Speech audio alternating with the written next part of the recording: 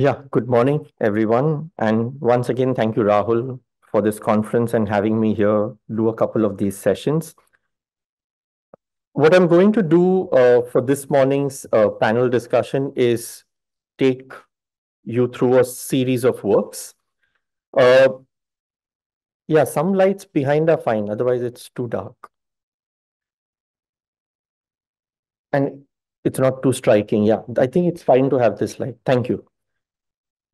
I think a lot of things that I was trying to talk about or discuss last evening, one may see where some of those arguments or some of those samples that were probably running in my head when I was writing the ideas, they came from a couple of the works that I will be showing today.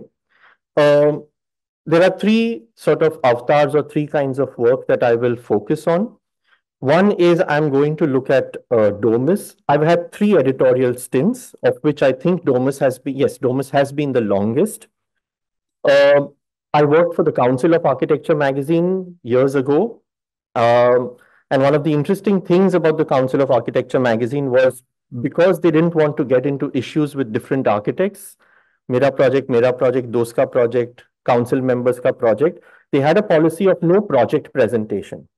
So as an editor, you had to run for essays. You had to run for more kind of theory pieces, which everybody cribbed about, but I saw that as an advantage because I said that's the only way that you will get writing done. And one was also clear not to stick to very often we fall in these fashionable areas. Like today, I normally keep saying conservation and sustainability are most fashionable. They are the safest areas to talk about if you don't talk of the politics behind it. And you still are a very nice person if you talk about heritage and sustainability. So everybody wants to write on that. But to sort of tease out other areas, tease out other essays, and I think that was also, and besides my own interests in the sphere of art in Bombay, also the art spectrum is I'm quite involved in it. But to get people from history, to get people from art, to get people from design writing in the architecture magazine was indeed a very good exercise for me. Then I worked with Indian Architect and Builder. And then in 2012, it was Domus, and we closed just at the pandemic, and we've not been able to restart. But I think by the time we came to Domus, one had and all the things that I say here, one has to keep in mind that I have been in education literally since 2 days before I graduated. So I have been teaching constantly, and I think the academy, which I'm not going to talk about today because it, in that sense, doesn't fall in the parenthesis of the topic this morning. But I think the academy has been a constant space of thinking and exploration. One has constantly taken research projects. One has constantly taken ideas from say exhibitions or magazines into the teaching space, got a sense of feedback, responses, and one has taken that back to the space outside the academy. So in that sense, the academic space has always been a kind of a laboratory for me. I think by the time I came into Domus, I think the sense of the pending contemporary or the sense of what it means to be now was very, very important. I had also gone through my cultural studies kind of education where the sense of the present, the debates between the colonial and the national, was sort of the primary ground on which we were thinking of what it means to be a scholar or somebody who makes sense of life as it unfolds around us. And I think in that sense, the magazine literally became this for me. It was like a cabinet of ideas and arguments that month after month, you just logged. It was like, you travel and you have this showcase in your house where you keep putting things every time you travel. The magazine was that for me. Every month, something went in that showcase. And one day, you just look at that showcase and you start making connections between different things you see in your house cabinet. The magazine was that. And in that sense, you do have a clear editorial sense of what you expect, but it also allowed for a set of voices to come into the magazine. Obviously, voices are allowed through an editorial filter, no doubt about that. But it was in that sense a variety of things that could sort of come into the magazine. And I think in that sense, the magazine or an editorial effort for a profession should be precisely this: the possibility of how you keep expanding imagination. that the profession always needs these either forums like this, or you need something like a publication or a range of books which keep bringing the profession back to its conversations. And I think with the state of architecture, I have to say, even if it means crediting ourselves as me and Rahul and Ranjit, that a couple of architects in the last week in Bombay said, can we salvage a part of this exhibition and not let it go down on the last day of the 3-month long period, because it's something that we have come to again and again in the last 3 months. And many architects in the city at least made that effort to visit the exhibition again and again. So in a sense, the profession also needs this sort of mirroring feedback space.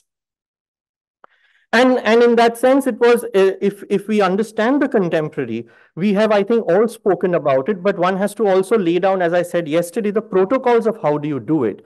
That the session that is probably going to discuss, as we spoke yesterday, the mainstream and what becomes the non-mainstream. But the ground of what it means to be an architect or an architecture practice itself needs to sort of go through this questions of where do I grow, where do I sort of pull in, which are going to be the areas that you link with. Everybody talks of multidisciplinary and collaboration, but what is multidisciplinary and collaboration? How does it unfold in practice? How does it unfold in intellectual kind of life? Both ways one has to talk about it. And a platform like a magazine, a journal, a conference allows one to reflect on that in a much more focused way. And then the challenge and the responsibility is to sort of, what are the questions? So if you're saying the profession has to think critically, it becomes your responsibility as a journal or a platform, or even running a 1-week-long Kalagura Arts Festival for architecture and urban design. Who are you inviting? What are you asking them to speak? What are they speaking? And what sense is everyone making of what everyone is speaking? So it is a challenge and a responsibility to sort of identify the questions. They can be challenged by the profession, they can be discussed by the profession, but you have to stick your neck out and say, these are the questions that we need to talk or ask. And that becomes then this sort of series of collective voices, debates, and argumentations, that as much as one had an editorial kind of a view or a structure, the editorial view and structure had to also be generous in a certain way to have multiple voices sort of float in and out of it constantly. And I think, sometimes the cover is a challenge. I think I have had a wonderful publisher who's also a dear friend now after all these years of working. One thing he came in always was the cover, like all publishers would do. And I'll share a quick joke. One, he said, Kaiwan, what is this brick every time? Is that what is good architecture? And it reminds me to stories about SEPT and early young students and parents visiting SEPT and brick buildings and all of that. And you have to, that makes you think sometimes, saying, yeah, what is this obsession? Yaar, aur to kuch hoga. But this is a Biennale pavilion that was on the Kumbh Mela, but to sort of have works of art or have pavilions, etc., on the cover were also very important decisions at times, because the cover is an important space. It is not just an important space because somebody will pick up your magazine on the shelf or advertisers will love it, because both these we thankfully really did not bother much about. So one could sort of play with the cover also to sort of ask some of these questions as to what we were looking at. Yeah, and I think in all of these things that I've been saying, I think attention and thoughtfulness, I think that was something with a monthly rush that one had to sort of produce a magazine in, which is beautiful because even as it forces you to write at least 2,000 words every month and edit about 7,000-8,000 words every month. And that is very, very important. Also because it allows you the space for taking forward that into your classroom, as I said, but also discussions with colleagues all the time. But in all this rush, the attention and thoughtfulness cannot be lost.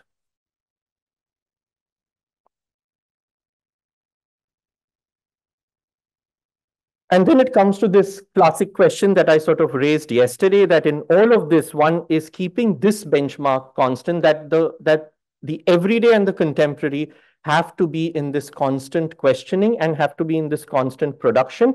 And somewhere you are setting this kind of lens of judging it. Yes, you have to be in a position of judging it and sort of participating in its thoughtful and critical production. I'll move into the other two roles that I'm looking at very quickly. This is not a role that I ever imagined. Both these come next two roles. One is the role of being a curator. And actually, some of the early days when I got asked if, like, Kaiwan is a curator, and I said, no, I'm not a curator. I'm a researcher, and I put up my research work in a three-dimensional space rather than putting it in a paper. That's very, very different. And the other avatar is what I felt into sort of working on architecture biographies, which by now are around 4. And again, that was not something that was a planned thing. But these are the other two positions I'll very quickly talk about. This is the exhibition. This is the exhibition that I did for Bauhaus, 100 years of Bauhaus. This was the largest and the biggest exhibition that happened celebrating 100 years of Bauhaus in Stuttgart, in Germany. And that was the same space where they celebrated 50 years of Bauhaus. And this exhibition was very critical of the Bauhaus, and it said 50 years after 50 years of Bauhaus, recalling its own exhibition in that space. And when the curators invited me, I said, look, now just because y'all are celebrating Bauhaus, we don't all have to start in the world dancing around Bauhaus. Okay, so I'm not interested in sort of doing what happened in India with Bauhaus, because just 4 years ago, Bauhaus in Calcutta as an exhibition and a catalogue was done. Tapati Guha, Thakurta, and all of them were involved, Partha Mittal, and they had done a fantastic exhibition. I would just do a repeat or a better repeat, maybe. But I said, let me look at a parallel history that came from English colonialism. And if you had one, because I was also working on ornament in my PhD work, so I said there's one thesis on ornament that comes from the German tradition. There's one thesis on ornamentation and arts and crafts that comes from the English tradition. Let me do this contrast.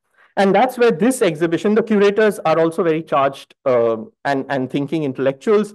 They allowed me this space, and in this very small cabinet kind of a room, I opened up the history of the J.J. College of Architecture, the Baudaji Art Museum, which is the erstwhile Victoria and Albert India or Bombay Museum. I looked at the history of exhibition making, right from 1851 Crystal Palace to Vistara to kind of the Aditi that happened. So I looked at about 7-8 themes in this very quick space, but these were more kind of visual memory connectors. And to also then get into this question, two things. One is, what is India's design history? And my thesis, very strongly, this is not the space to argue, but you can argue with me later.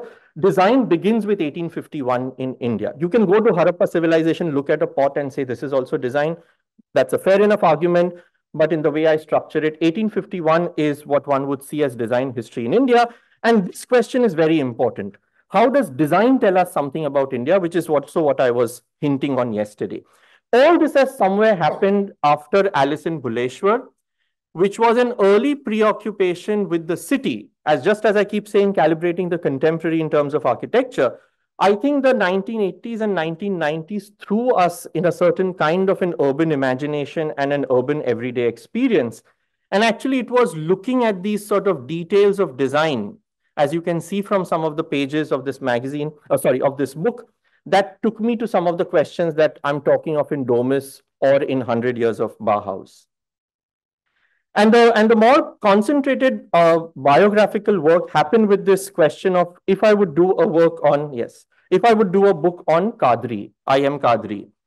And I think with an interest in architecture history and interest in ornamentation, it also became this thing as to why certain people had been left out of this mainstream writing of history of architecture. And I think Qadri was a real kind of an exploration for myself, and into many questions of how we would rewrite history, and why a certain ideological approach to visual language or beauty would keep a person like Qadri out of the books of history of architecture.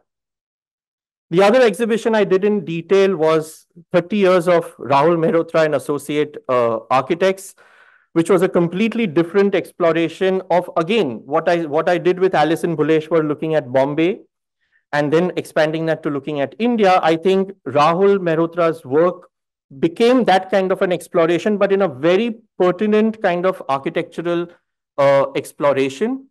And this also meant looking at the studio space of the architect, looking at the exhibition space for architecture. How do you write a chronology? How do you write a history? How do you look at the materiality of building or putting design together? I think this exhibition allowed us to, including curator getting into a drawing exercise himself. And this is a book I'm working on, but I did an initial exhibition because it was to mark the first year memorial of the death of this architect. But this architect is again a kind of parallel for me for Kadri, which is Jitendra Mistry from Ahmedabad, somebody who entered into sort of architecture revival, working with historical architecture. He's the one who's worked a lot with the Udaipur palace renovation and converting it into a hotel. Began as a high modernist and then shifted to sort of retrieving broken Havelis and reconstructing them and working with craft in a sense that his studio is actually half architecture studio and a huge craft workshop that is parallel in that space. So this exhibition was done in the office. This is his office, which I converted into an exhibition space. And this is the workshop that is running, that is in that same campus, where you have from metalwork, woodwork, all of that.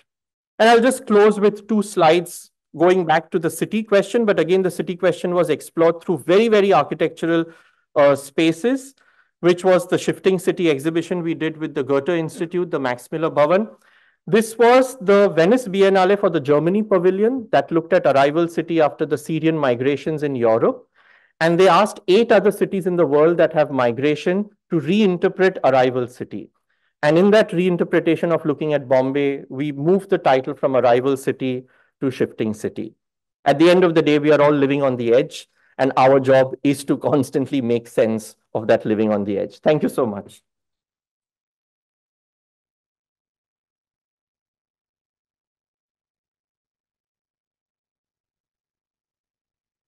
Good morning.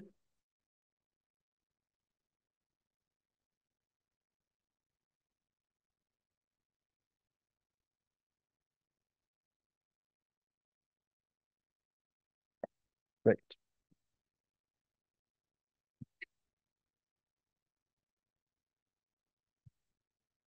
Good morning, and thank you very much, Raulji, for inviting me for this conference. Today, I'm going to focus on a couple of things regarding how I'm involved in the museum and archive and curation.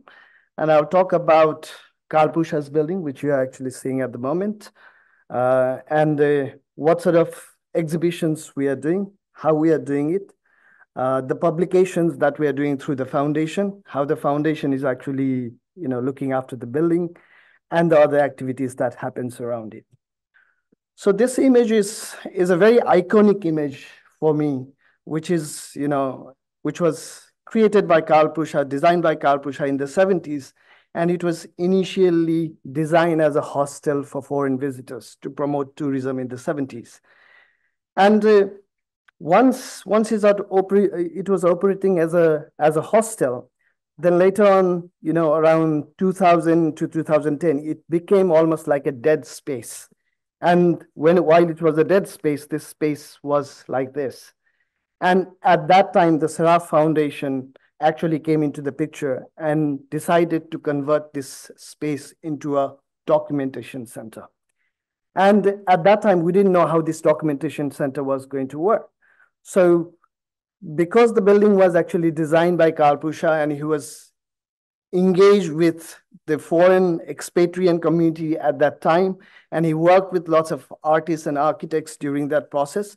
So we decided to collect their materials and bring it to this building and create a documentation center. So Taragaon Museum was all about the research and documentation that is done by the foreign scholars after 1950s when Nepal was open to the rest of the world. So recently, last year in 2022, we rebranded the Taragaon Museum into Taragaon Next. So what is Taragaon Next?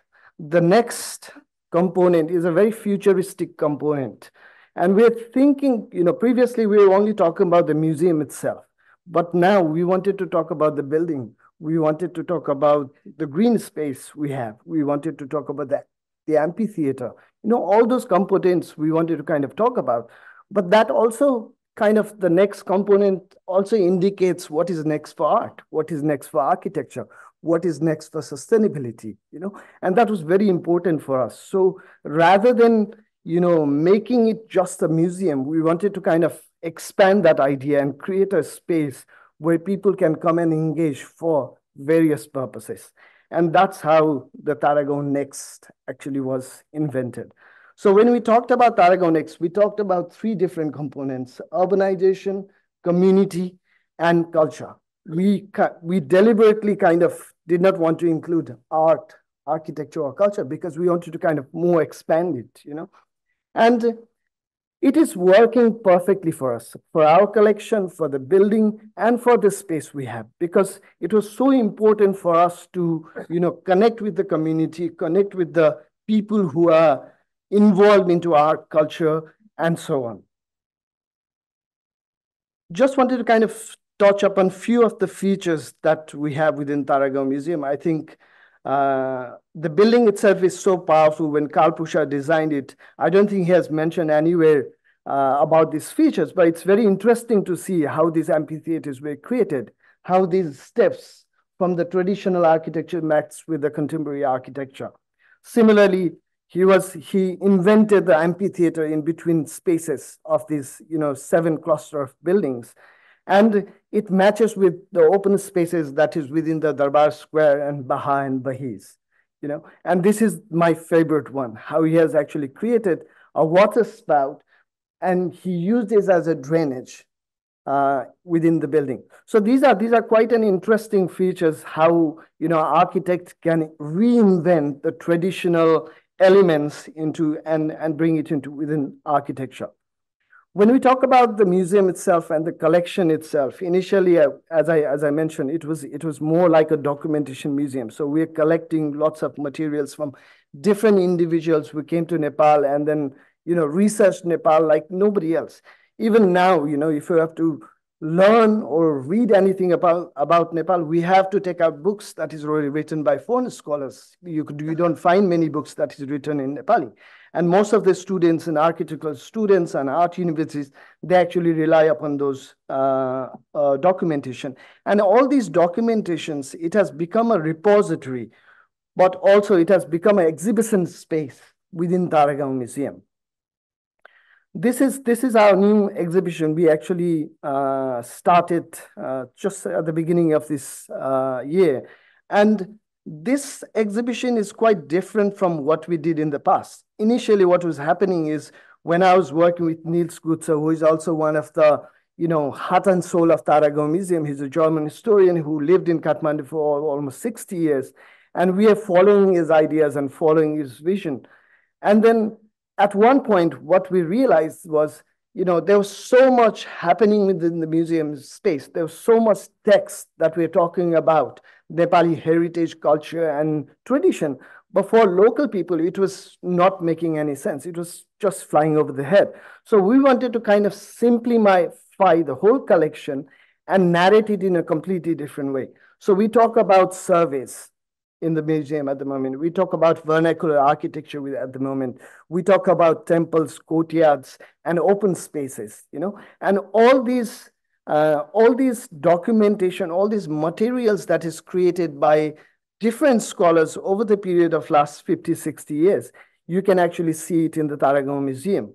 And these are so important for the Nepali art community that they have actually never seen these documentations ever. They have read in the books, they probably know some of the scholars, they're involved into the museum, but they have never seen it. So this exhibition is actually, since we have launched this exhibition, we had got a great footfall. People are actually very passionate about the collection and what we do within the museum space. So the museum space is not only the exhibition space, it is a multi-layered space. We want to talk about architecture, we want to talk about collection, we want to talk about engagement, education, all those factors. And that is all happening because of the building itself. I think the Karl Pusha's building is so powerful. Most of the time, I was looking for Mona Lisa within my collection, but there was no Mona Lisa within the collection. But the building itself is a Mona Lisa, and I think that is one of the key reasons why people come to Taragan Museum and they engage in different levels. So, I do an architectural tour as well, like one of the image, which is I'm with the university students, and talk about the architecture, how it is making difference for us to be within that space and have a museum within that space. So this is similarly like it's a very active space. We do all sort of programs. There's theatrical programs happening. There's children's art competition happening. There's lecture program happening. All these activities are so much required to be a part of the museum and that space. And similarly, Kathmandu Trinale is one of the events that happens every 3 years within the space, and we become a part of that community where the architecture plays a very, very strong role. Going back to the Nepal Architecture Archive. Nepal Architecture Archive is something we started around 2016. And when we started the museum at 2014, we started the museum with around 150, 200 materials. But over the period of time, that collection has grown so much. We have got over 100,000 materials within the archive. And it is all about Nepali architectural history, Nepali tradition, culture, and other things. And the most interesting part is, everything is anchoring with the architecture. The architecture is the main focal point. But what is happening is with the architectural material, there are lots of photographs, slides, videos, manuscripts, drawings, books, so many research paperwork that is coming to the archive, right? So obviously, even though it's an architectural archive, there's so many multiple materials that we have within the space that people can actually utilize that in a completely different way. So this is the same space within the architecture archive. It's not actually accessible to the public at the moment, but we have lots of materials and we allow people on request basis. We talk about documentation. Documentation has been one of the key part of the foundation and the museum itself and the archive. And we run several documentation projects, outside the Kathmandu Valley, and we document different vernacular spaces, and those spaces, we send university professors and students, they go and do the vernacular studies and bring that material to the archive. Nepal Heritage Documentation Project is one of the key projects for us, which is running from last 5 years. It's gonna, we're gonna work with them for another 3 years. And it is documenting all the Nepali heritage and cultural sites. Publication has been a very important part for the Nepal Architecture Archive and the foundation, because every year what we do is we publish a book from foreign scholars who have worked and lived in Nepal and have documented Nepal like nobody else did. So we connect with these individuals and then we do the publication for them. And that is, again, it's a part of the documentation for the archive. And we conduct another program called Paragon Lecture Series, which is basically, it happens every year. We invite scholars from different parts of the world who have worked in Nepal, and they bring their materials to Kathmandu, and we exhibit them, we host them, and that collection will become the part of the Nepal Architecture Archive. And if there is a publication, component, then we also publish the book for them as well. So this is, again, it's a part of the book launch program that happens within the Taragan Museum. The building itself is, even though we talk about lots of documentation, architecture, archive, it has, again, become a very cultural space as well.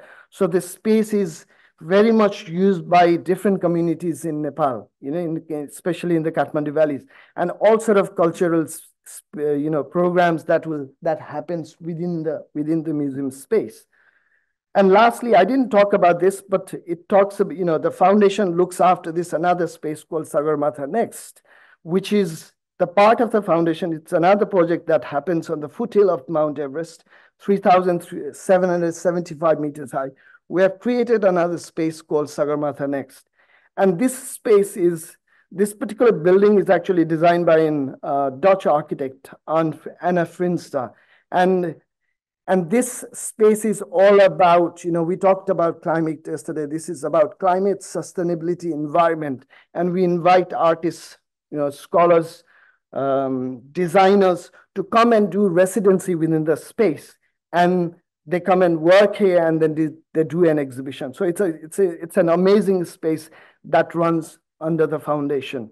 And this is the space which it's a very similar space like Tarago Museum. It's a cluster of a couple of buildings, and everything there is actually anchoring around waste. Sagarmatha region is one of the most polluted space, Himalayan space.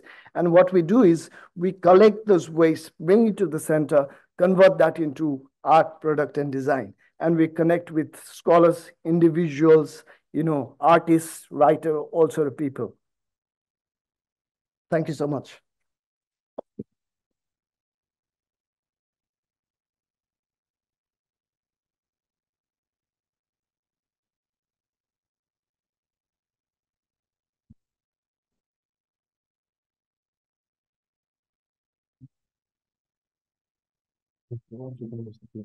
And also use this, right, for the question. Okay. Good morning. I wonder if you can see me, actually. Oh,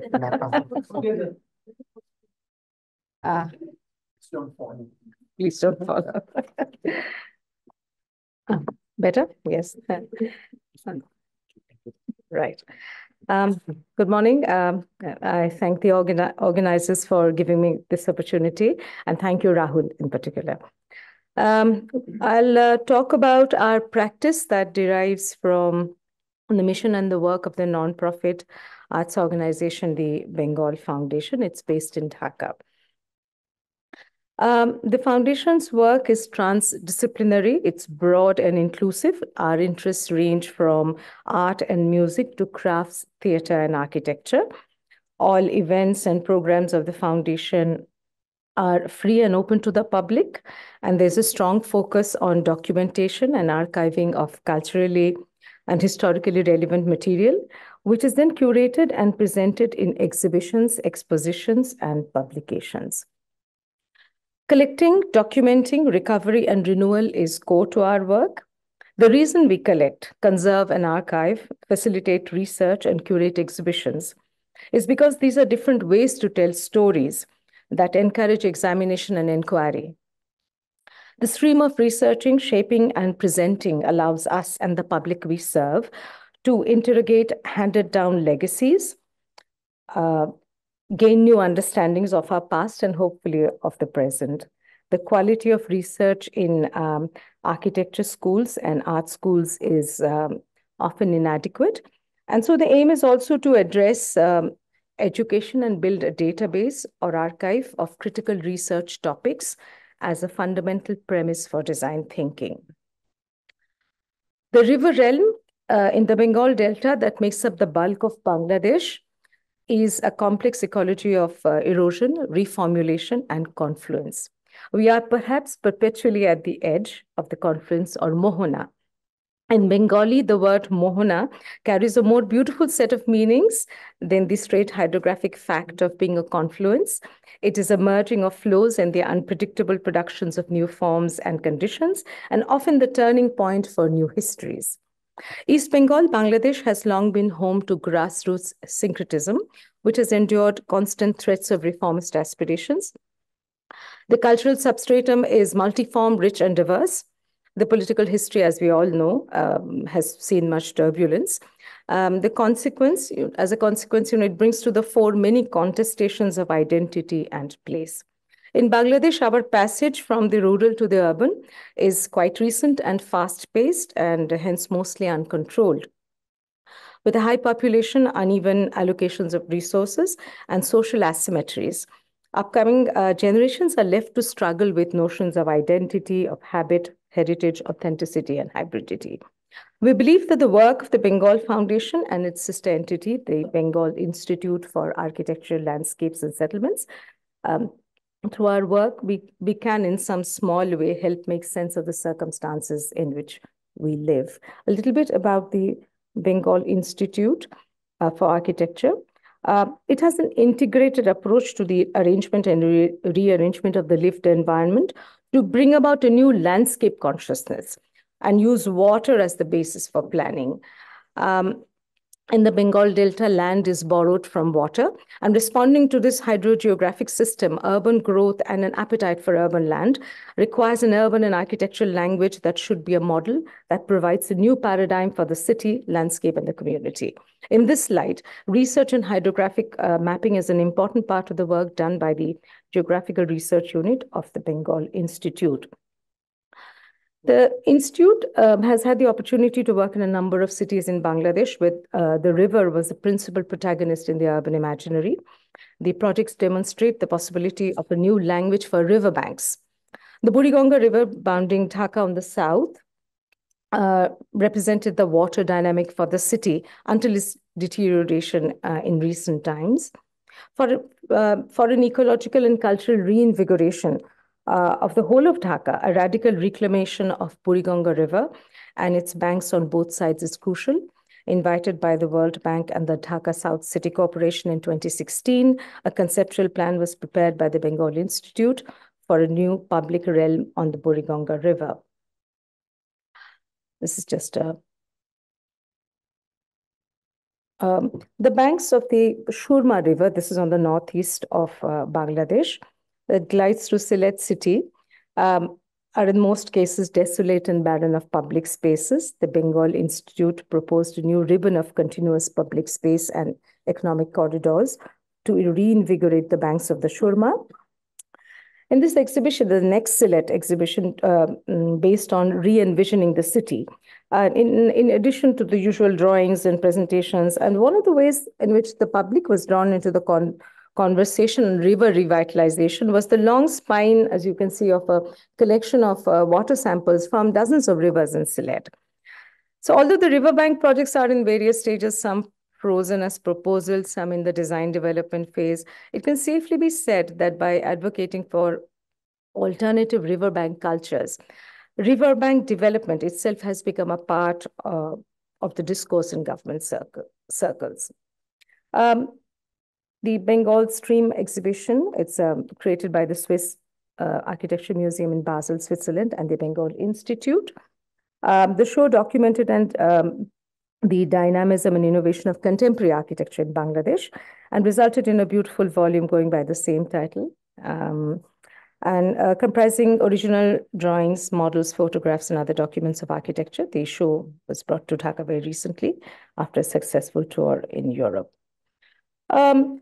Through international symposiums, public talks, exhibitions, and workshops, the Institute has invited many thinkers and practitioners to Bangladesh to share their ideas and exchange views with architects and students.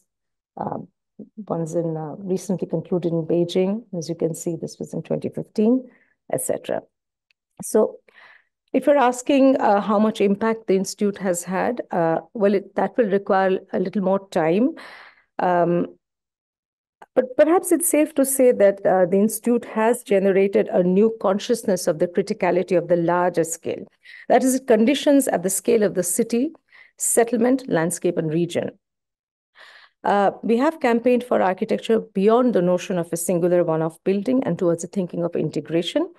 The ongoing and future challenges will be large scale, the planning of cities and settlements, the rearrangement of the landscape, and the design of our collective habitats. As for Bengal Foundation, which has been around for over 35 years, it is important for us to, in equal measure, to remain consistent and be a dependable arts delivery organization while continuously innovating and evolving. So in order to encourage the public to perceive the arts in new ways, we have often altered languages and locations and adopted unique scales of presentation and production. Progress for us has meant more connections, longer relationships, watching others borrow and build on ideas and processes that we may have launched, and most importantly, listening more. We believe that it has been possible to make small but meaningful shifts in how contemporary culture in Bangladesh understands itself. And in that context, I will talk about the Bengal Classical Music Festival, It's an interesting model. We had been pursuing the revival of classical music in Bangladesh for decades. But in 2012, we thought of completely rearranging the way such music is usually brought to the public. So the classical music festivals had unprecedented success with audience numbers exceeding 30,000 each night, but a very attentive audience. It was, of course, free and open for the public. And involving some of the finest names in Indian classical music. It has had far-reaching consequences in the cultural milieu of Bangladesh. And that is owed not only to its ambitious programming, but most importantly to the unconventional spatial arrangements that allowed it to be a fully public-facing program. A little bit more about the festival.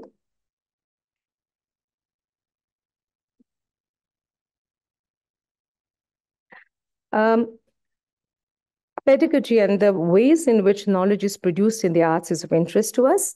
In 2014, we established the Parampara Sangeetalaya for imparting free lessons in classical music. In terms of art pedagogy, we've exhibitions such as the one that's by Dhali Al-Mamun. So he has been investigating colonial history and subsequent knowledge production for a long time. And in this recent exhibition, it's complex and layered. And we feel that these exhibitions lead us to question the extent to which our system of pedagogy and the language of art practice is connected to our history and lived context. The artist S.M. Sultan, whose birth centenary is being celebrated this year, is important for us. He's unique in favoring local knowledge and resources over conventional means. He used to fashion his own canvas, make his own pigments. So it presents a crucial discourse in regional specialization and alternative practice. That's the Sultan exhibition and the conservation lab. The Bengal Shilpalaya is the heart of our activities and houses programs run by the foundation, bookstore, reading area, spaces for concerts, etc., art conservation lab. So there's a small 1-minute video before I go there. This slide, Zubair Hassan, whose work is being exhibited in this exhibition outside. So the continuity of material in floor, wall, and roof reflects the age-old practice of using a single material, mostly mud, in vernacular architecture. So here's the video.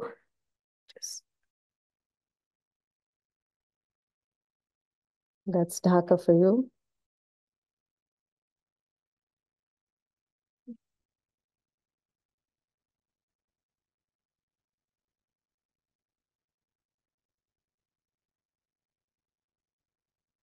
That's the bookstore.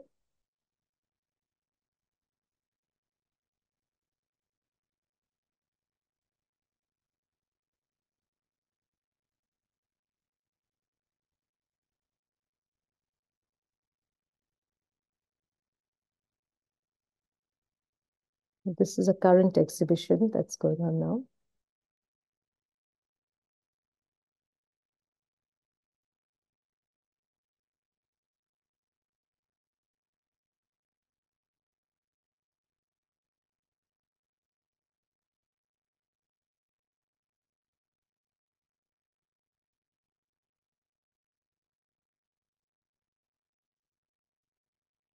That's Tagore, of course.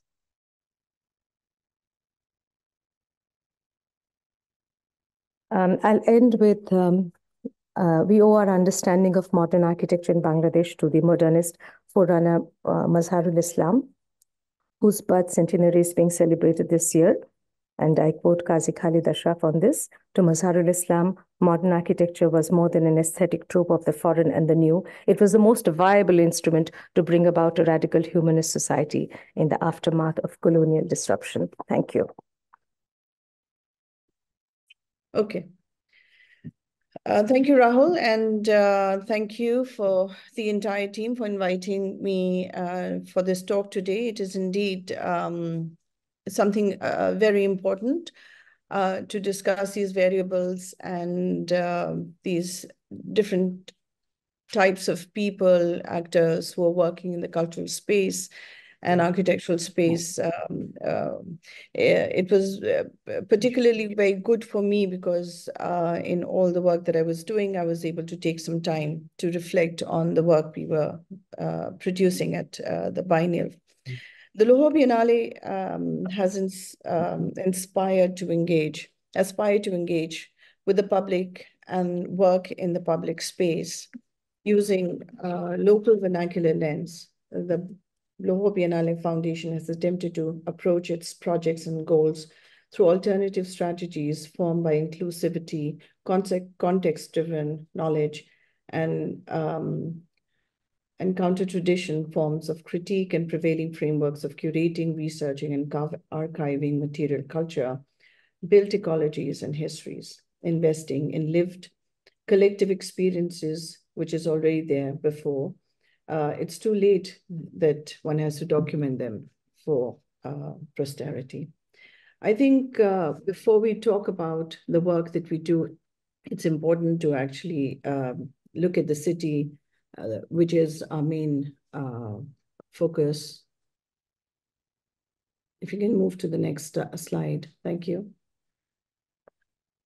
There is no place like Lahore. Wherever you go, the history of the city is visible, mostly poetic love, and in some cases, violent ownership in ways of embedded histories of being conquered, ruled over, and multiple bouts of dictatorship. No wonder it is the birthplace of various significant social and artistic movements and shifts, and has seen the face of resistance, and it has been a steadfast protagonist. Historically, Lahore has been the culture of capital, art, culture, and literature. The next slide, please. Over the years, especially, I actually can't see them, so can I stop share so I can see which slide is on? Thank you. Over the years, especially since the last few decades, Lahore and its Sufi spirit is in direct dichotomy between the people who govern it and the people who live in it. There's an active effort to turn it into a version of modernity, show a sense of economic growth, even if it is imported. But the city and its citizens have been resisting, demonstrating that they do not oppose change, but are against the fast manufactured change without due process. All they want is development through organic growth. I think if we go to the one before at this time, that would be great. Thank you. So why LBF? In 2000s, Pakistan has seen an unprecedented time, change, regard to its security, learning from others. It too started to close the city on its citizens through physical obstructions and advanced methods of policing. This was an exceptionally significant moment for all of us. Once open and hospitable, the city was gasping for air, and everyone who could was engaged in trying to make sense of what the future may hold. The Lahore Biennale Foundation was formed as a direct response of a group of friends with a shared vision to take ownership of the narrative. That means by means of creative collaborative mobility, critical thinking, and by bringing art into public spaces through inclusivity, collaboration, public-facing programs. As a contemporary arts foundation, LBF works with contemporary and immediate issues. Formed in 2014, one of its immediate challenges was to understand the publics that it is formed, its audience, and how to connect with them.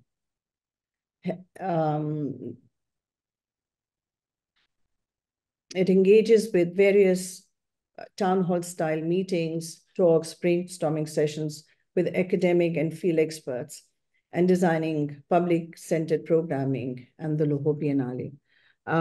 What you see next are in no particular order, but thematically arranged. Can we go to the next slide, please? Dekho Lahore was a very short-lived project, but a very significant one, where we were trying to create a two-way dialogue with our audience.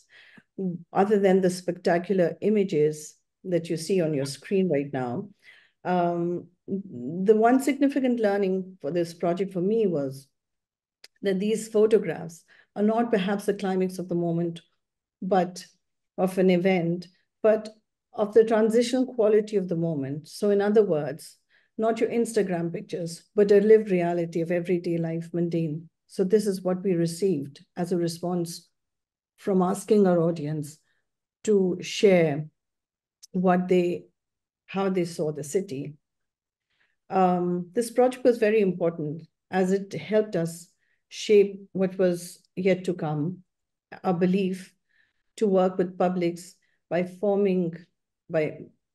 not sitting in the offices, but working in collaboration in larger communities and smaller communities, but responding to the locale and working with creative practitioners and academics and the people on ground who actually use and are the stakeholders of these spaces.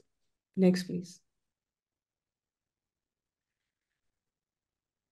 So in light of creating to understand the stakeholders, the public and the private and the government, we designed this project with the government where the bus stops. This project was in direct response to the mass transit line that the government has started, and ignoring the already preset, more human-centered public transport. We wanted to create these bus stops where there were none. So learning and looking at the procedures and trying to understand how one can work in public space, we had commissioned an open call, invited 7 designers for 7 routes, and a 2-week rigorous public design engineering philosophy workshops was conducted with them. There were all kinds of learnings here. This was a functional project, and we were a young organization, and all kinds of pre-planning did not prepare us for the on-ground realities of the project. The government support was essential. And we got that, which was, which was very welcome. 72 bus stops later, 7 routes, and almost a year later, the project started to become visible. The government's ownership solidified, and the higher excitement prevailed in them. And then they started to actually change the designs. As you can see, the top one was what was made. The top left was what was designed by the artist. And the one on the right, the government became very excited and started bringing in the golden and embellishing it with various things. And towards the bottom left, all kinds of commercialism and commodification of the bus stops started happening, and they started disappearing. What the project did for people was the idea of ownership, safety, service, something purely for them. The users did not care about the ads or changing the design. They were never for them. Needless to say, there were all kinds of learnings of this project. We found it hard to fight commercialism and commodification and the desire of spectacle. So we knew we had to take a break from such projects and come back to them later at a different time. Can we move to the next project? Thank you. What you see over here is the Diyal Singh Mansion building. We invited the Mir Hassan Farida Batul, Memory, Legacy, Migration, Lahore Ki Ek Dastan. This particular site is on the Mall Road, once an iconic restaurant burned down in an era where extremists thought and intolerance began to exhibit city power. The mission for the project was very simple. We wanted to reopen the doors of this place through art and invite people back in. The project moved through shared experiences of loss and erasure, healing and repair. We were inundated with stories, people meeting each other after years, talking about, can you move to the next slide, please? Thank you. Talking about the dynamism of the site and the idea of hope through its new connectivity. The project was also a critique on co-creation, relationship between the artists, and the people who help them realize the work forms of art and patronage. Our focus was always on the organic nature of the research and the site, both physical and its embedded knowledge. Can we move to the next slide, please? Thank you. The next one. Another site not so far from Diyal Singh is the Bhakti House. Another place that has been a site of inquiry for LBF since 2018, the Bhakti House, once a place of resistance, birthplace of various important movements and shifts, which were important to not only Lahore, but the larger region, was over the years, this place had been lost to neglect and time. Not that the owners were unfamiliar of the history of the place, but their complacency had reduced the site just as a tea house. Can we move to the next slide, please? We are not looking at any specific desired outcome, just trying to work with the response of the city, of the site, and develop the appetite in the people to look into such projects favorably, such spaces favorably, and to engage with them and to bring them back into the consciousness. I'm also very cognizant of the foundation's role by working directly with the city and its authorities and being exposed to all the elements of development and gentrification that comes with it. We are trying to build a model that inversely works with such directions set by people who live and work and are affected by this change. The next one, please.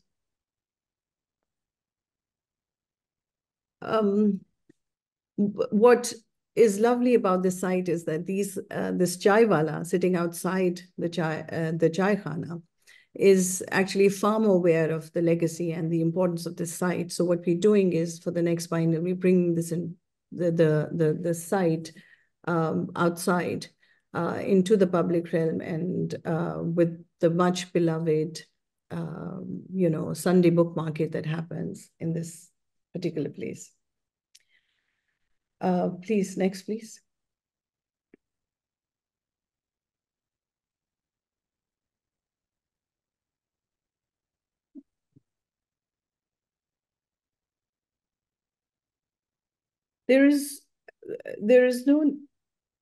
It is no news for our friends in India, especially Delhi, that last some years have been very challenging due to smog, the climate-related issues.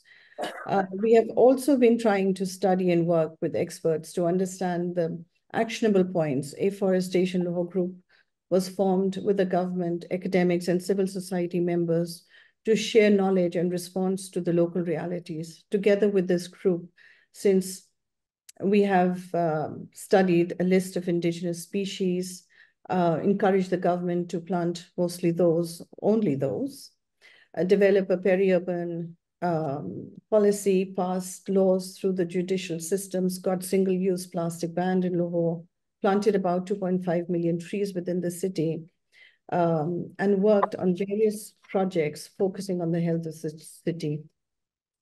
The goal was, again, very simple: to place ourselves with experts and academics and government and understand the ground realities and create a program in response to it.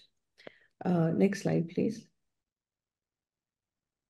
The Green School Certification Program, a climate action program, please ignore the name because Green School Certification Program sounds, it's mostly to attract the attention to the program by the stakeholders and the city.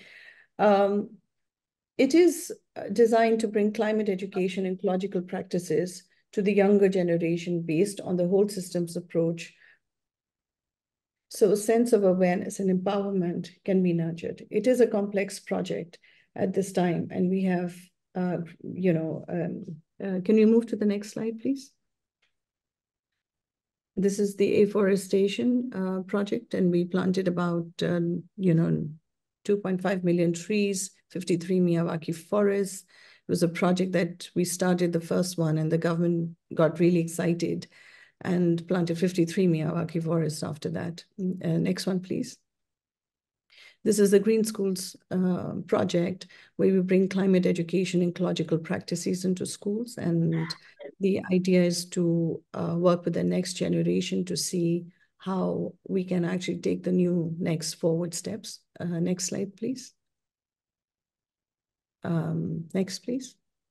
This is from there as well. And we work with all kinds of indigenous forms. I think the coming biennial working title, Urban Ecologies and Sustainable Futures, is a response of the last 6 years of investment in this area, and John Tain curating at the edition was looking at various forms of practices within the city as form of sustainable culture and as a form of onward movement, and to learn from new and old knowledge-based systems to create space for the arts to become part of the public discourse. Next, please. Okay. Thank you. So this is, can we move ahead? These are some of the projects where the foundation has, next, please. We'll just move to the last slide. So here, as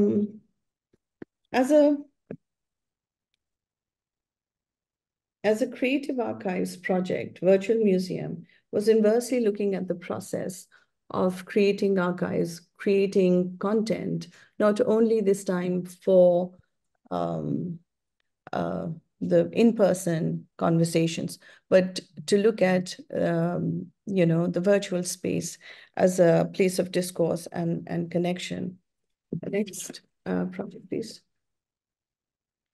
It's an online repository designed specially to repurpose to respond to the visual space. We invited 6 academics and cultural practitioners to respond to content creation, keeping in mind the nature of the archiving and demonstrating information which otherwise would be difficult through in-person exhibition.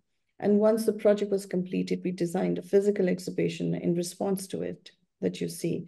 The idea was to continue the project to see how it shapes with time. So there will be further repositories in it. The method of engagement for any project is critical. The foundation operates with decentralizing approach and is open to new systems of engagement, experimentation, and inquiry. Our philosophy is to build consistency of engagement, stay relevant, inspire curiosity, create thinking and collective learning by mobility of artists through commission works, research grants, workshops, and talks. Youth and academic engagement is a very important part of the foundation to create a democratic space for the arts as part of public discourse. And I think this last slide is very, very important because Lahore is a vibrant place and there are all kinds of actors working on it, in it, trying to create a space for the arts and engagement. Thank you, Qudsia, for that beautiful and thought-provoking presentation. We will now invite the panelists to join us on stage for the panel discussion.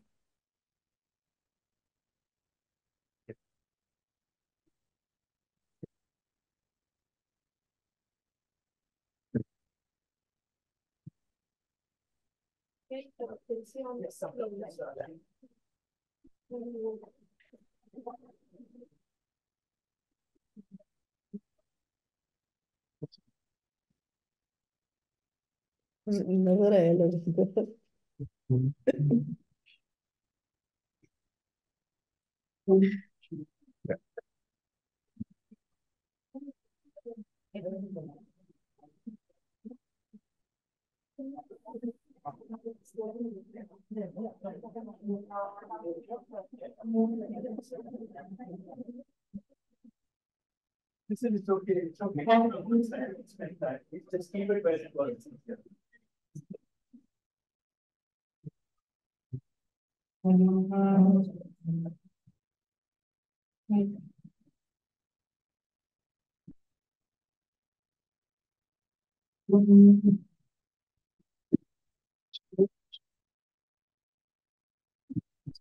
Lecture. Yes. Yeah, it's okay.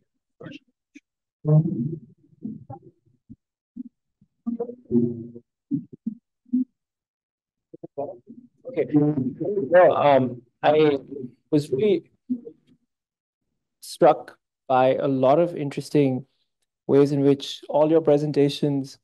Qudsia, can you hear me as well? Yeah. Okay, great. All your presentations were drawing so many threads together. One I thought was the emphasis in stories and community engagement in various ways. And all of you can perhaps reflect on questions that you have as audience members as well while we start off our discussion.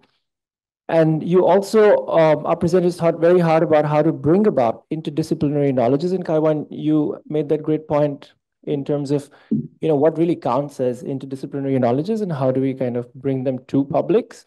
Negotiations with the state and its institutions were very key, especially in the last presentation we heard from Qudsia. And perhaps that also goes along with one of the panels in the conference on patronage and architecture's relationship to the same.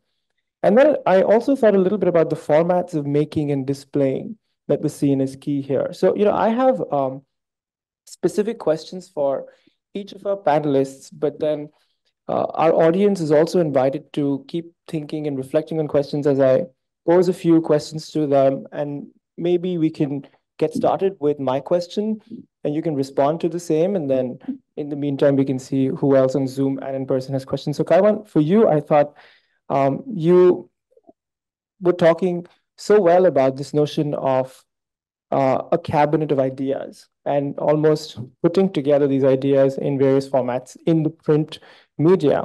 And here I'm thinking a little bit about the longer history of such efforts in the Indian subcontinent via magazines like journals like Marg in Design, for instance, which I know were also part of the State of Architecture exhibition in 2016 at NGMA. So I was thinking if you could reflect a bit on how the work that you do in Domus or in other venues is related to or not, or is doing something different from the kind of work that was in Marg or design in the early to mid 20th century as well.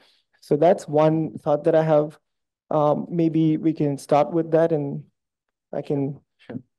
So I think what is important, there are formal forums like this, but I think all of us work within cultures of relationship. And I think Bombay has given us that beautifully. Delhi has parallel experiences. One very often hears it from colleagues at Delhi. But I think being colleagues, and as colleagues, very often you're friends with others who have been editors, an advisor and a friend. She's been an editor with Mark.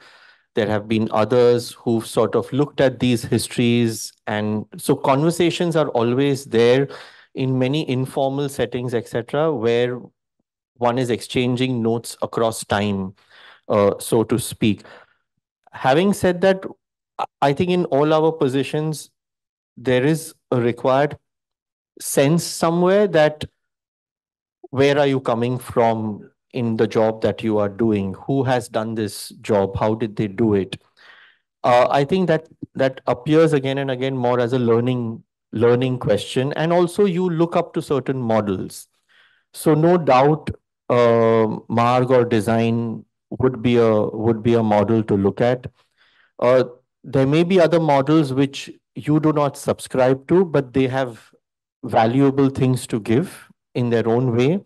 So you also are paying attention to those. So I think in that sense, it just becomes part of your job that you're attentive to what's happening parallel and what's the history that you come down from. That's, I think, necessary for us to keep alive to. And I think uh, whether it is institutions, whether it is individuals, you do make an effort to build a relationship, go see, etc. Yeah. Is that the range you were asking in? Yeah.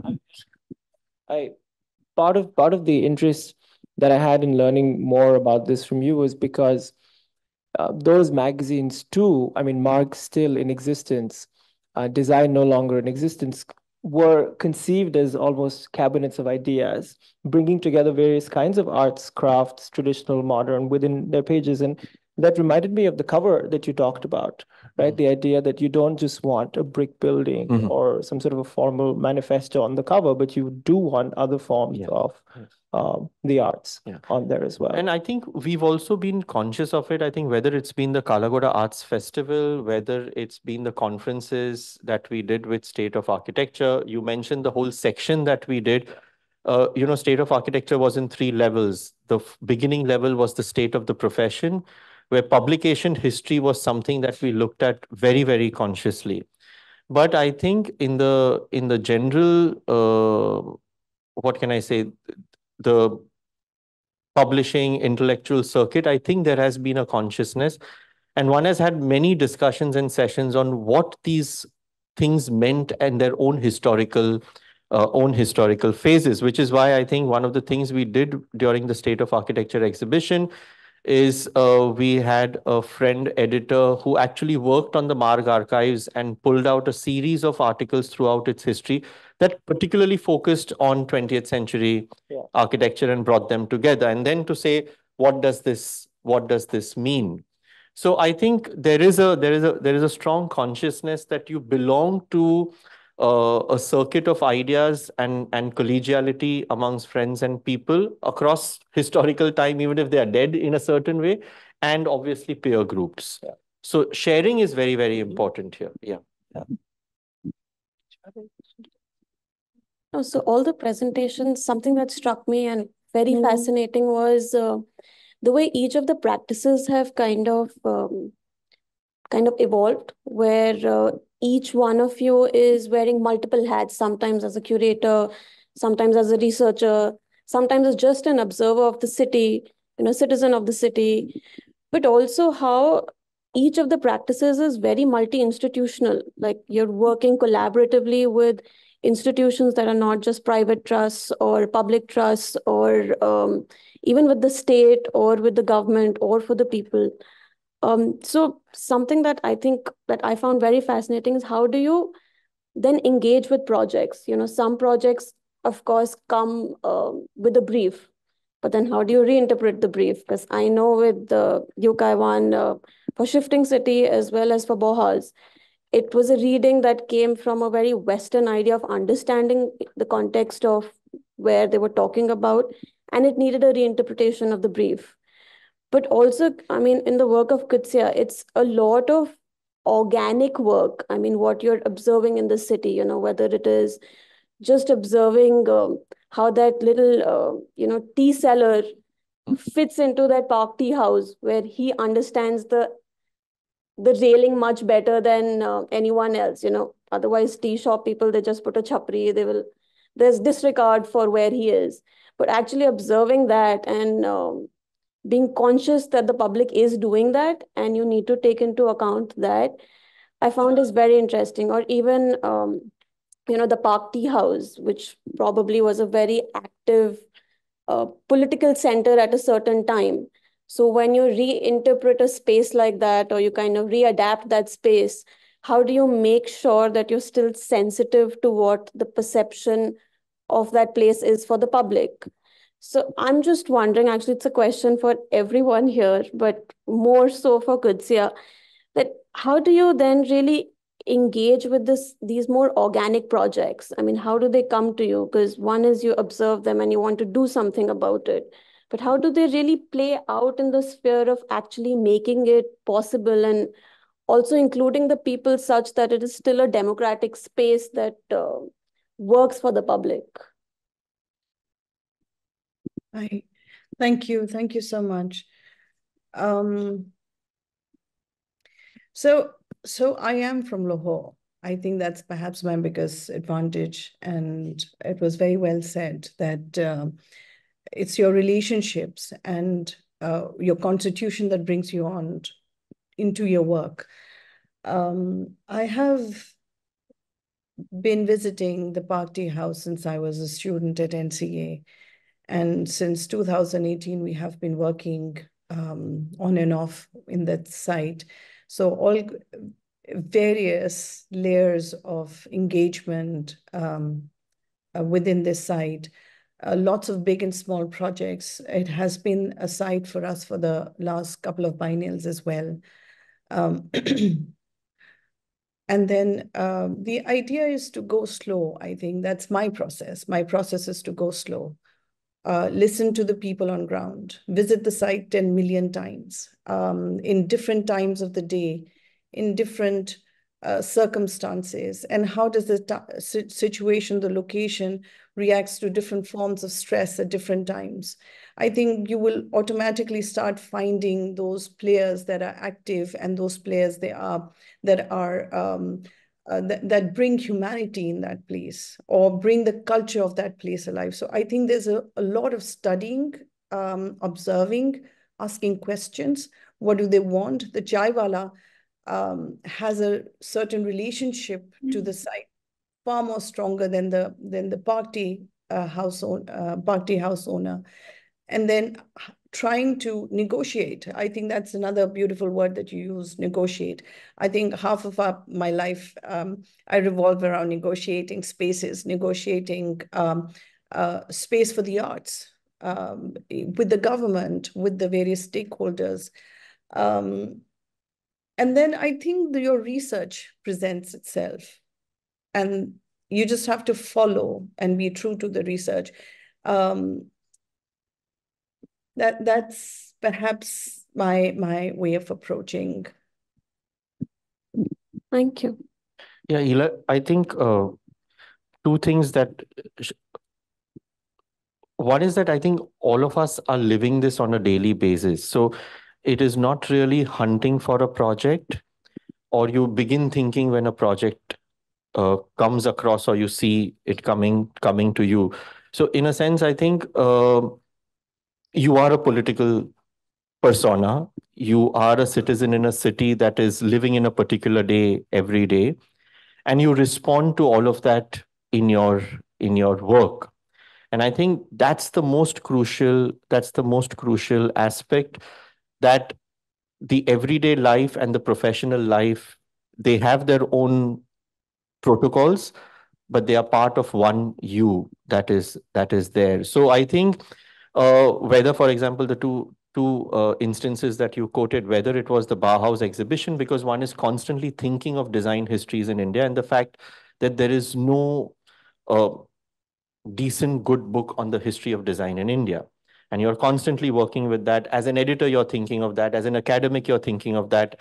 And when an opportunity like the Bauhaus 100 Years exhibition to do an India pavilion came across, all of that sort of rushes out from somewhere. And I think the same thing happened with Shifting City, that you had a sense and a pulse that, in fact, all of us who were involved have been very invested in South Bombay, but this was a project we had to at least notionally locate in another part of the city and respond to it.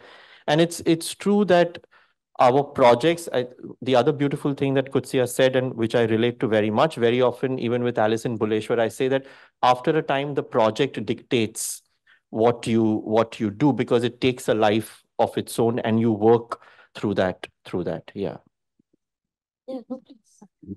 And I think there's one other layer, that of representation, that happens in a certain stage after we have researched, we have found the critical elements, then there's this question of representation, which might take you some distance away from what you had initially planned or thought about your project. I think that's an interesting process in the in exhibition making, in producing books. So that's an additional layer. Yes. For all our Zoom participants, you can leave your questions in chat. We'll circle back to you, but just leave it in chat so we can do that in the end. But Roshan, you wanted to add? Sorry. I just wanted to add a bit. I'm just thinking about the space at the Tarragona Next.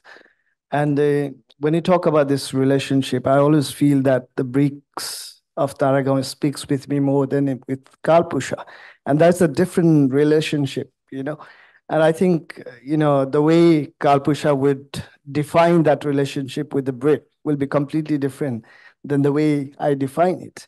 And that also kind of starts making me think about, like when you mentioned about the tea shop, on my way to work, I look at this tea shop, which is under electric pole, which has got just wires, and it's a chaos. But we also need to understand that within that chaos, we have a sense of order as well, and that order the neighborhood can understand. Every single house around that street has got the electricity. Every single house around that street has got the Wi-Fi. So there is a sense of order, right? And I think we as a curator, when we deal with these sort of projects, I think there is a different narration that comes through. When you look at, from a practitioner point of view, and when you look at it from a very public point of view, there are two different narrations. And I think we need to try to bring that together and find a common path. And that is very important for us, I think. Just to that. Ela, I have one, sorry, can I just make one other comment? Yes, please. I think there is just one other element, which is leaving room for failure. I think we actually put ourselves in a lot of stress while doing these public projects, and it's okay to fail. It's okay to take a hit and to say you've made a wrong decision, but then to re-engage through its learnings. That's all I wanted to say.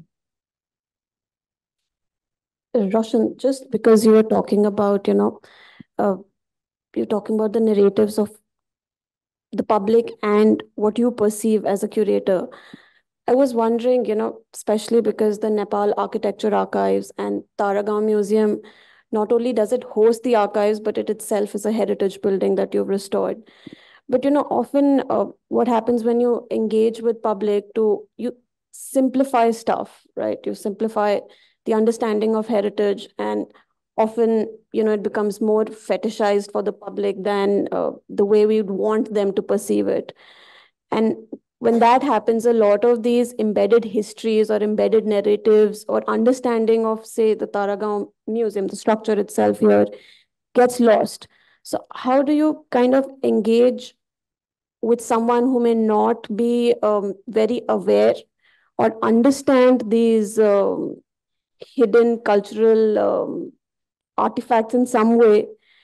And how do you ensure they don't get lost, but are also explained in a more simplified way, that they don't become fetishizing, but actually are valued for its, for its cultural history? Yeah. The Taragaon Museum, that building is, one of the very first contemporary building built after 50s. The first project he did was within the Triveni University premises. And every time, when I look at the Taragaon building itself, and when the viewers and the public, they interact with the building, I think, one of my struggle within that space is, as I mentioned in my presentation as well, the building itself is a Mona Lisa, and how do I get my viewers, get my audience inside the building? Because they're so much overwhelmed by the architecture itself, and they connect with that building in various different ways. Some of the elements I showed you, like the water spout and other things, right? People relate that. And they also kind of understand that that is the very unique building that is within Kathmandu. They don't need to know the history of that building, but they have that understanding that this building has become a valuable space for the public. Not only as a museum, not only as a green space, not only as an architectural space, right?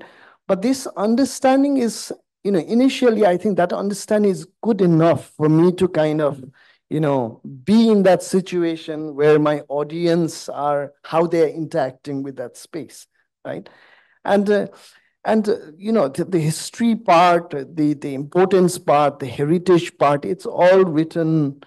You can find it around the building. You can find it in infographics. It is telling it, screaming all in on the building, right? So I don't really need to kind of focus in that part. I think the most important part is, I think what people have realized is we're losing this sort of a space where you have got a blend with architecture, open space, and a green space, right? I live in almost, the museum itself is in the center of city. And when I think about similar space around that area, there are none, right? So how people want to engage in that sort of space. And I think when they come to that space, they automatically start speaking with the architecture. They automatically start thinking about the architecture, and then they think about its history, the present context, and everything that happens around it. Yeah, we'd love to solicit questions from the audience. So one here, then one here, and one in the middle. Well, that's great. Yeah.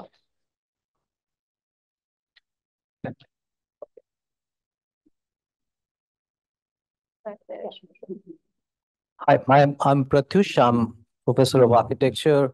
Thanks all of you for a wonderful presentation. My uh, comment is directed towards Roshan, since I'm so familiar and such a fan of Nepal, Kathmandu Valley. Um, I mean, there is this burden of heritage. I think she was also, in some sense, hinting at that, uh, especially when we look at the history or the lineage of heritage research. The whole European scholars coming in 40s and 50s, and also modern architects. So that's one line of thought that exists in Kathmandu and Nepal. But also, what I find fascinating, and I think that's what you're trying to get at, is the way public places, open spaces are used in Nepal. In fact, the fact that Kanak was so fearless perhaps has to do with how public open spaces have kind of germinated a messy urbanism or the democratic protest cultures in Nepal, which is fascinating. Not many people talk about that. In fact, that's the seems to be the last living hope. But the way contemporary cosmopolitanness has evolved in Nepal is actually, I feel, can be also contributed to the idea of public open spaces in a very contemporary fashion. And I'm very curious, when you said you're looking at Taragaon next, and that, to my mind, is a very fascinating idea, because perhaps uh, the gaze can be and should move away only from heritage. And I mean, we have people from Kathmandu Valley Preservation Trust, they're all friends. But then what are your thoughts there? I mean, are you also looking at the city as a way, or you look at Kalpusha's work as also almost like a microcosm of the contemporary city? So 'cause that's a very fascinating idea of space that I find emerging in the way you're describing very eloquently Taragaon Museum. Yeah, I think, I talked a little bit about the next component, but the way we have to see is like when you talked about the open space, it has become so important factor for us, right? So if you've been to Patan, right? When you go to Patan Darbar Square, that doesn't mean that you'll go to Patan Museum. That doesn't mean that you're just gonna go and see the exhibits. You might be meeting a friend, you might be having a cup of tea, you might just want to enjoying the open space and interact with the public, right? So the idea of Taragaon Next is similar. So when you think about Patan Darbar Square, the Taragaon Next is also a name of a space, not the name of the building, right? So within Taragaon Next, we have got multiple things happening. There's a contemporary art gallery, there's a museum, there's open amphitheater, there's a cafe, and green space, right? So all these factors are within that Taragaon Next. So we have actually coined that name as a name for the space. And that is very important. And one of the reasons we stopped calling Taragaon Museum is I think the museum word itself is becoming very, very colonial, right? And we want to kind of move away from that. When you say Taragaon Next and there is a space within that, that makes a completely different sense. And I think we wanted to kind of move into that idea of inviting people by not just saying a museum. It becomes a very difficult space when you talk about a museum. The local public might not be able to enter easily within that space. But if you think about Patan Darbar Square, they don't even need to think about, a museum. They can just go there and chill out and enjoy the space. So I think the whole idea is to see the space in a completely different level. It's a multi-layered space. And I just wish that, like Kanak sir yesterday mentioned about the Parliament House, it is, it is taking so much space and it is within the four walls. I just wish it was an accessible space for the public. So how can we actually create spaces like Taragon next? And that is a big concern. I think there are so many buildings which are empty. There's so many buildings that needs renovation, restoration, and repurposed, right? And I think this could be a very starting point of how we see our Bahis, monastery spaces, courtyards, and convert that into a very cultural space, not necessarily always as a bed and breakfast. That is also one of the way to preserve the space. But how much we need that? I think we need to repurpose these spaces into a completely different way. And I think that's what Taragon Next is doing at the moment.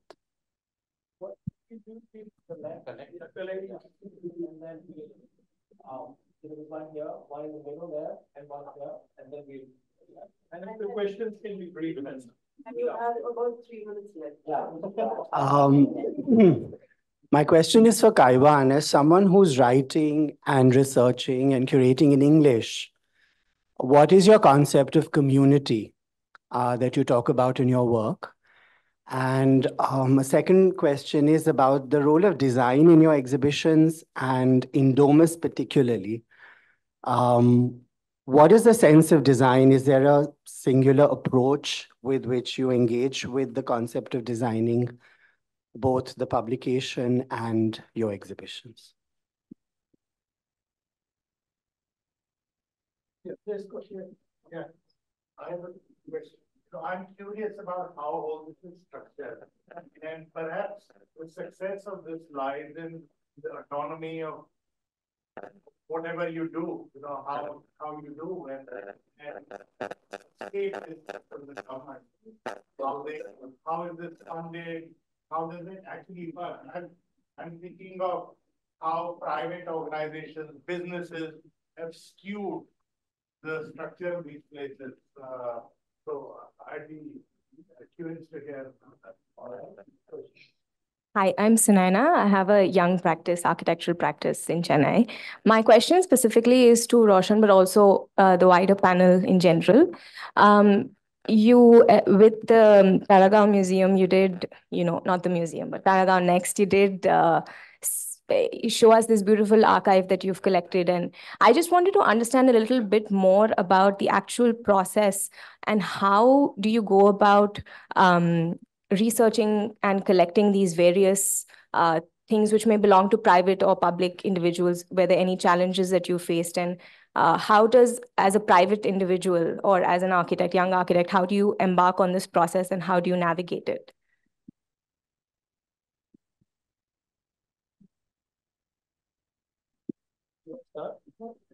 Let's take one more.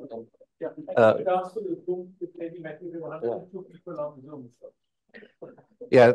My name is Snehanshu Mukherjee, and my question is really directed to the three cities, Dhaka, Kathmandu, and Lahore. I realize that both Kathmandu and Dhaka have centers where you attract people in. But in the case of Lahore, I didn't see a center or any discussion about any specific centers. Now, my question really is that if these organizations are doing things for the people of that city or the country, then how do you get people into the center? That's how I found the Lahore example rather interesting, that they don't bother too much. I may be totally wrong, so Qudsia, please correct me if that is the case, that you are there out on the streets. And in the case of Dhaka as well, 30,000 people coming to a classical concert, beats even Dover Lane in Calcutta. So, I mean, I just want to know this. That's my question. Rajni from and I live and work in Bhutan, but I'm not Bhutanese. My question was to the Nepal, the Kalpurusha Center. Is it open to collaborating with places in around in the region? For example, if a Bhutanese, would you be linked with that? Would you host something or allow them a space there? And I suppose the same goes to Bangladesh and Lahore too, or Mumbai in Kaiwan's case. Thank you. Take one last question. Is there anything on Zoom? One question, so if you can read it out, and then we've got about 5 or 7 minutes. Hello. So if you have make some quick responses, it'll be great. My name is, I'm Dr. Ojit, teaching zoology in the University of Delhi. Thanks for a very interdisciplinary discussion. My question is to Kaiwan. I hope you show one pictures of the anatomy of insects in your talk. There was a slides. So I just want to know how that particular, the daily experience, bringing the indiscernible to this particular platform. I really am crazy to review that particular slides. Thank you so much.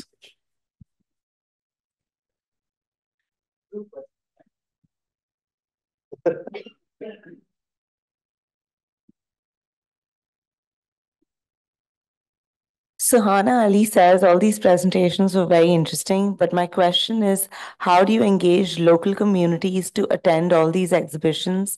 Because in these kind of exhibitions, mostly the elite come. And what are your views on other initiatives like the Karachi Biennale? Okay, rapid fire now. Yeah, so quickly to the English question, I think one has to be flexible working across languages in different ways. So if I'm working in Bombay, I'm very familiar with Gujarati, Hindi, Marathi. So I can do work, research, reading. In fact, for PhD, it's considered ethical that you work in the languages that the region you're working in. And then I think in English, and English is my language. I have no qualms about that. So English is as my language as much as Gujarati is. And Alison Buleshwar has been translated in Hungarian, and my essays have been translated in German, and we sort of correspond as to how the language catches the nuances of the essays or the text. So I think one works flexible across languages. The design question, especially for Domus, the design direction, when you work in a franchisee, it comes from Milan. And it depends on what's the philosophy they are following. So when they were doing these guest editors every year, like Tadawando, etc., they put a design idea and then we sort of followed it up. But I did have the liberty to tweak it and play it around in terms of, for me, always the question was how to play between text and image, because I insisted on longish text. If people are lazy in reading, nobody reads, everybody tells me that, that's their problem, not my problem. I'm a writer, I will write. You are a reader, you want to read or not read is your problem. That kind of a thing. I'll also go in this context to the community, local communities question. I think at least in my case, we've oscillated between different kinds of crowds. One of the reasons I think one has insisted, along with other colleagues and friends, participated or been curators at the Kalagora Arts Festival, is because you draw audiences from across the city in thousands and thousands. But if you're at a conference like this, we are talking a language, we are talking that is going to be accessible to a crowd of a certain nature. So I think we also accept that at times we make effort to reach out to different audiences. If you have a conference in a school, you're getting across to a different audience altogether. So I think that's another thing, that rather than having very stiff thing that, oh, we have to reach out, you reach out as and when the occasion arises. If I'm not mistaken, that is a work of an artist who actually makes these very craft, because I have been sort of working or interestingly looking at a lot of artists who work with nature and ecology, because I got into this because I curated an exhibition on the idea of the zoo. And that brought me much more closer to this interest in nature. and and then artists who work with nature. So that's where it must have creeped in from. Thank you. Okay. I'll just address about the Nepal Architecture Archive and how the collection is actually happening there. The collection actually happens from two different modes. One is actually a donation, and the other one is actually acquisition that happens through the foundation. And the idea is to kind of collect the materials. When I say materials, scholarly materials that is written about Nepal, Nepali heritage, culture, and tradition. It doesn't matter, it needs to be 20 years old. It can be just yesterday's work, right? So if it makes sense to us in that way, then that becomes a part of the collection. And this collection, one of my main tasks is to kind of connect with these scholars and individuals who lived in Kathmandu for many, many years. I continuously connect with them and then find out how they can actually support the archive, because all these individuals, they live for so long in Kathmandu, they come to an age and they go back to their country and they don't have a custodian for their materials. So we are the right custodians to safekeep those materials, and that's how we grow our collection. And we have got just under 100 individuals and scholars who have actually contributed to the Nepal Architecture Archive. So that's the kind of a general idea how we collect. And just regarding the collaboration you mentioned, I think we are always open to that collaboration. Being an institution in Nepal, we just don't want to be visible only in the Nepali community. We want to be global as well and talk about what we do. And I think that is the only way that we can do that is through collaborations, and we are always open to those sort of ideas. At the moment, we're doing collaboration with Heidelberg University, other foundations, and there's always projects happening. So that will be a very good idea to have some sort of projects from Bhutan.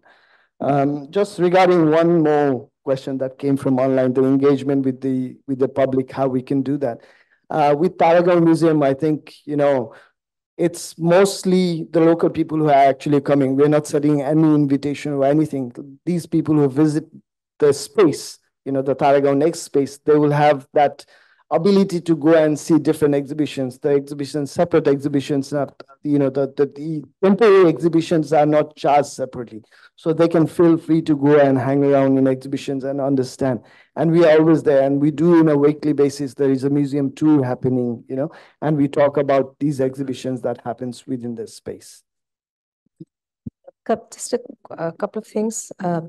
Talking about vernacular in Bangladesh, it's quite different from India or Pakistan, where we really have to focus on the vernacular and make sure that whatever is published, whatever material is published along that comes with exhibitions, catalogs, everything is available in Bengali. It's very important that we do that. How do we get 30,000 people? That's a question I ask myself also. But honestly, it's got to do with the way the program was structured.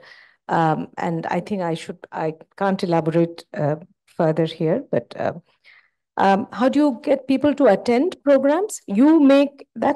I think what Roshan said was very important. The architecture is responsible for that.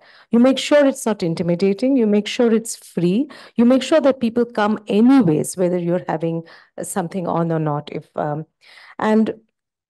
Collections, actually, we build organically. We want to collect everything. That's always a problem, but we want to collect everything, and you have to be patient about collecting. Lastly, no, that was it. That's all I want. Funding was, I think the gentleman wanted to know about funding. We are a private arts organization. I think that makes it possible for us to work independently and not be dictated by funders. That's all. Thank you. Would you like to add something? Okay. Go ahead. So for us, it's very simple. We have a mandate that we started with. Bring art in public spaces. I think that discounts the need for a center, because we're looking at Lahore as a living laboratory. For us, collaboration is very, very important, because we believe that there are all kinds of people out there, experts, academics, sometimes field experts and people on ground. The people we're working with, they have embedded knowledge that is important to us. So yes, locally, globally, we are, we work in collaboration with everyone. Local communities, since a project is made for them, designed for them, with their response, in some concept, they are co-authors of the project, right? So it just is a very natural process of inviting people inside into our spaces. And I think a lot of things Kaiwan had also made clear about, which I truly agree. Is there anything left? Thank you. Thank you very much. Thank you so much. And thanks to all the panelists, and I'm sure some of these questions we'll carry on discussing. See, I didn't have to say a hand of applause, so that was very good. And I'm sure some of these questions will carry on. We're going to take a 10-minute break, and we will start at 11:50. We'll have 1 hour of presentations again and a half an hour discussion. So lunch break for anyone who's planning it would be about 1:20. We are a few minutes behind, and we'll make up. So thank you all again, and thanks to all the panelists. And Qudsia, thank you for connecting from Lahore, and all the best. Thank you. Bye. So 10 minutes, we'll be back. Yeah.